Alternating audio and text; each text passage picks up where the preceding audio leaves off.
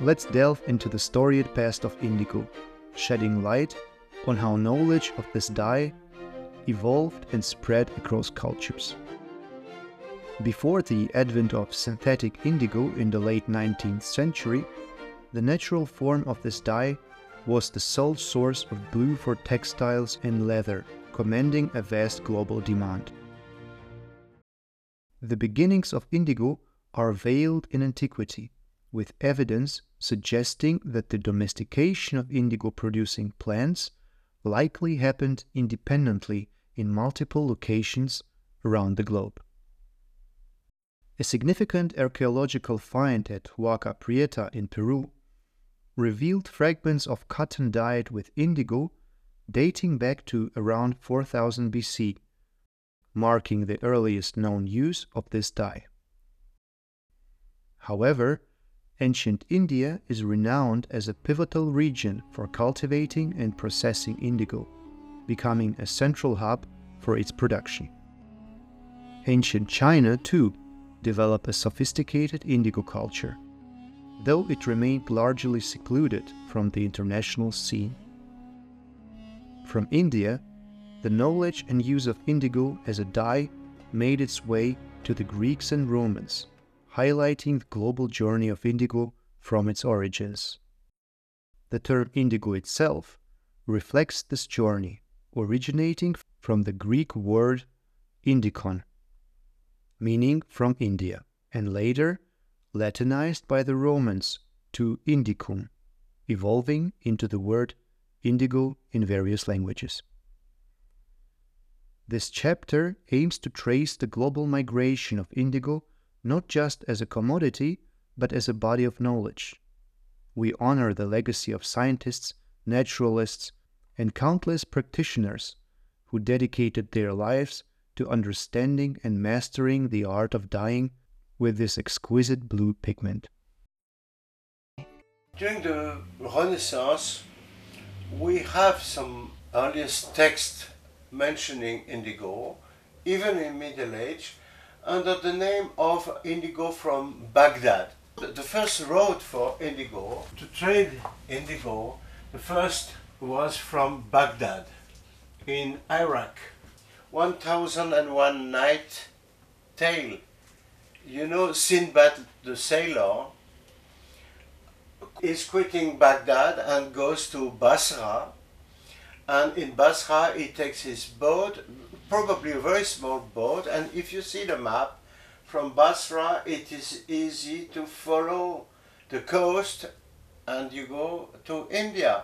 So he takes the indigo there, comes back to Basra and back to Baghdad again, and then from Baghdad it goes to different countries including Europe. So the first road for indigo was from Baghdad, so the Western people knew the indigo, even the Roman people. So it is an old story. Not only the Arabic were trading, but also the Egyptian people. Not so many uses of indigo were known, so it's mentioned for leather at the time, it's mentioned a little bit for silk. Western people also use this indigo for painting, so painters know it. But I would say it's a kind of confidential thing, but it is well known. So at some period, the second road for importing the indigo was a very long road by the sea, going all along. The boats could go all along Africa to the Cape of Good Hope and then in the Indian Ocean. They say that the first coming back from India to indigo, it was around 1515. This is very renowned, so the 1000 Night Tales, it is around the 8th century. In Europe it is the period of Charlemagne, Carolus Magnus, the emperor of Europe before Europe was created, but kind of similar. So that's an old road, and we have some documents that show that it was also from the antiquity, Egyptian antiquity, going to Roma. Pliny the Elder say, well, we call it indicum because it comes from India, and that was for painters. And the second road it's Eduardo Barboa, which is Portuguese, came back with a big boat full of indigo in that period. So that was the beginning of 16th century. Then the Portuguese started to trade the indigo. That's a historical date that is mentioned in many, many books. But then from that period, many different countries, European countries, they started with long sailing, crossing the Good Hope Cape to go to India. So of course the Spanish went to this trade, and then the Dutch, also the English, and the very late to start with this business were the French. From that period came one type of indigo that I would call Indian indigo, and we have some descriptions of that. I do not have time enough to enter in all details. I would like to write that as a kind of booklet that could complement this tutorial. But actually, I'll just give a few lines. The Indian indigo is described clearly with a special process. First, people they harvest the Indigofera bush, and then they dry the leaves, and when it is dry they process them by soaking and beating, quite similar than what we did. And then this indigo is called indigo in like a chestnut shape, so they call it chestnut indigo, which is the shape of kind of chestnut. People were doing the mud, as you have seen, as we did, and putting some oil on their hands. They were taking a bit of mud, making a ball, putting that to dry on the sand, and then they were sold like it is. But later, the Spanish people, so that was a second, I would call it Chinese. The Spanish people came to Indonesian islands, which is Ambuan, Indonesia. And this was territory occupied by Chinese, and in Indonesia, in Ambuan, during the 16th century, Chinese were processing indigo differently. They were using fresh leaves. So the Spanish people, so these are Portuguese, and the Spanish people went to Indonesia, and they have seen the fresh leaves, and then that's interesting process, because from the fresh leaves they do the mud, as you know. So they have the kind of macerate from the leaves, then they aerate, and they do the mud. I would say the mud in the Chinese people were not drying the indigo, they were using it as a mud. So the Spaniards understood that it was difficult to trade the mud, because you know you have to put that in jars, which at the time they are made of earth, and on the boats after 1 year of travel the jars might choke them each other, and it could make a travel damage, all the mud being flooded. So they got the idea of having kind of hybrid, because in India they have seen that to process them, they process the indigo plant to make dry powder or the dry cakes.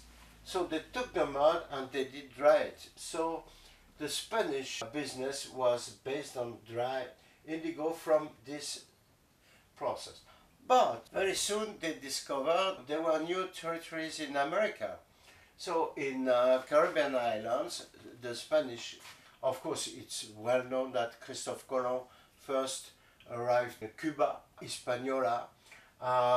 They took this island of Santo Domingo, and they started with indigo making, which is the description of that. So they were inspired by the Chinese style to make a kind of Western style. But that's interesting to know that the French people took Santo Domingo by war and they discovered all the system, so the pools to make quantities of indigo and the slaves giving the hand to make the business, to make the job and everything. So it came from the Spanish to French islands. So that's very interesting that they were the Spanish did transfer this technology to Saint-Domingue and the French adopted in Guadeloupe. The English people did colonize India and they were absolutely fascinated by one of the French books explaining how to process the indigo. This French book was written by Tavernier. So the book of Tavernier was so impressive of simplicity, efficiency, that the English did translate it in English.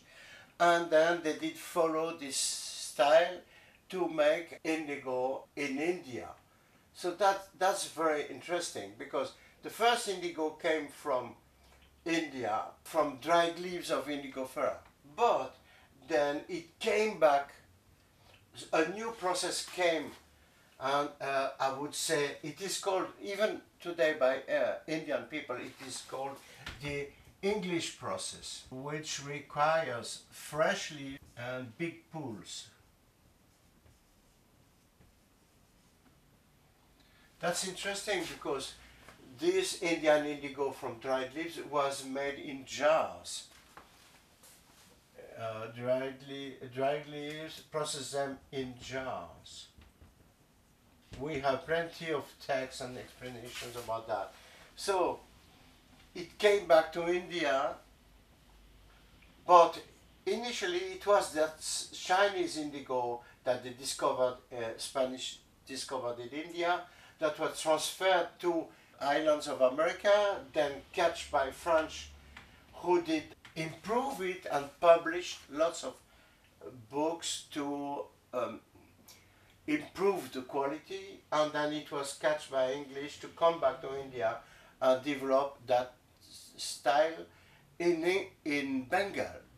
So that's a very crazy story, but from that you can see that the dried leaves process is probably one of the most ancient, because whenever you have a very small garden, you can have several cuts of indigo and dry the leaves and then store them until the moment you have enough for the indigo production. So that's interesting. But by developing the fresh leaves, as Chinese did, it did open to the future, because afterwards people did develop indigo from fresh leaves of woad and then from fresh leaf of persicaria, because those other indigo plants could not be processed by drying the leaves. So that's very interesting. When French people discovered the Chinese culture, they were extremely impressed, and they started during the 18th century. They started to write real encyclopedia of Chinese culture. So the priors, they were Catholic priors, and then mentioning everything they discover in China, and some of them, Father Sibo, who is working in Beijing at the time, is mentioning 5 to 6 different indigo plants.